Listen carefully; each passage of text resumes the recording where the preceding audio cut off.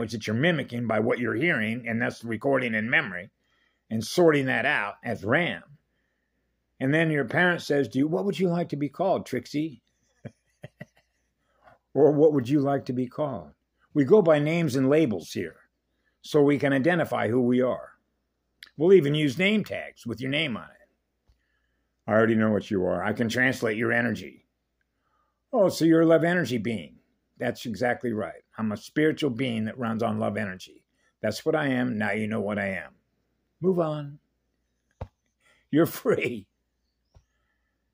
Remember, I mentioned this to a girl, a Kanaka Maholi here, how we used to play and have fun with this kind of stuff.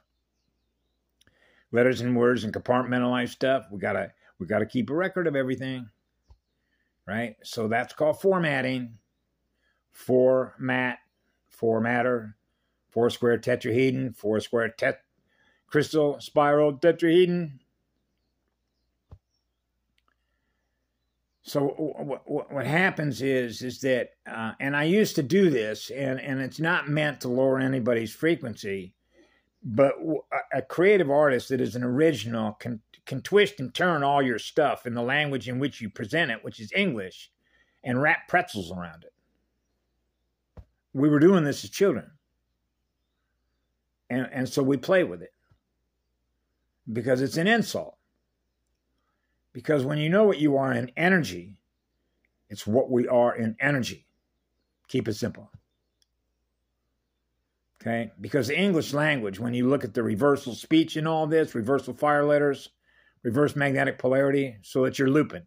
You're always looping. You're not experiencing anything new, which is what love is. It goes on forever, which means you're not creating anything out of what love is to experience what love creates.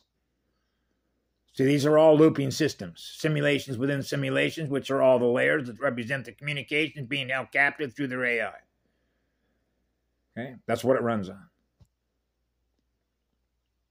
So that means that the communication between us above and down here, we have to break through those layers unless you already have the center point from which you're experiencing one with a soul and a spirit that is informing you when you're a child. I'm on a spiritual battlefield because I have spirit in me that is informing me of that because I am what love is. Because you're experiencing everything that isn't what love is. That's how simple it is. So I use the words a little bit differently between good and evil because I don't consider a bird that goes after a worm evil because it ate something else. So this is what I've said in the past. Remove everything on the physical light spectrum, which you see in color and form presenting itself to you. It's a measurement of loss and gain of energy. As a result of what? One big recycle bin. That's all pH. Measure the pH of the planet. Because when you get done with the use of an electron, that becomes an acid. Now it's a waste product. Now you're going to get rid of it.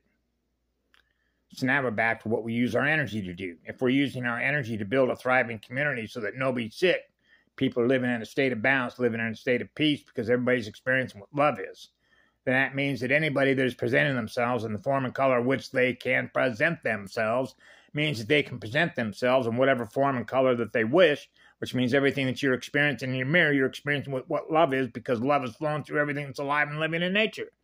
That's Eden. That's our home world. Because now you're experiencing what you are with the energy that you are in which it was created. So it began with what love is. That makes it simple. Because now you know what you are. I am what love is. So now all you have to do is measure the difference between what love is and what love isn't.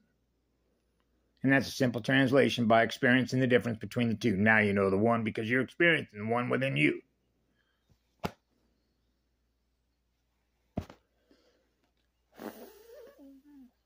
The breath of living spirit is aloha. Thank you all for being here. That's a flower crown. All colors.